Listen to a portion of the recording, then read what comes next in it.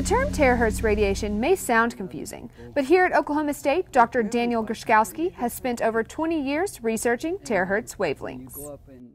The sense I do both experiments and theory, and we're trying to push things as far as we can go. And to understand things in a very basic way, there's high motivation in that.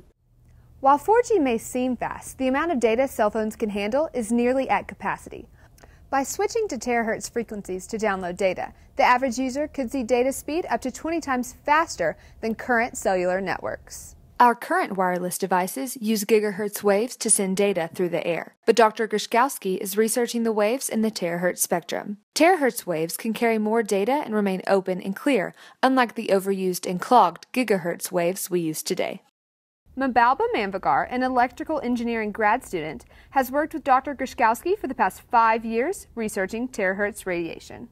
My research is focused on terahertz communication, and so for the next generation of wireless communication, this is the great opportunity to develop the bandwidth and the technology. You would have more ability to download more data, with the faster speed. While it may look like a normal hallway at Oklahoma State, it is home to the best lab for terahertz radiation in the world, making all of the difference in research. See, now it's communication links in the atmosphere, but in the process we're making measurements over distances of 170 meters, and it turns out that our setup and sample chamber is, we're the best in the world. The laboratory facilities and capabilities control in many ways what can be done. I had no idea we could do this over such long distances. Our expedition sets out. We don't quite know what we're going to see.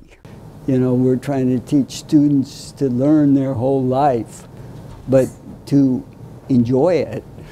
Research, unfortunately, in many ways, you got to be first. We're not dominated by wanting to get rich or something like that. We're quite happy doing this. Grszkowski and his team will continue to research terahertz radiation and learn all they can. For O State TV, I'm Jordan Tidwell.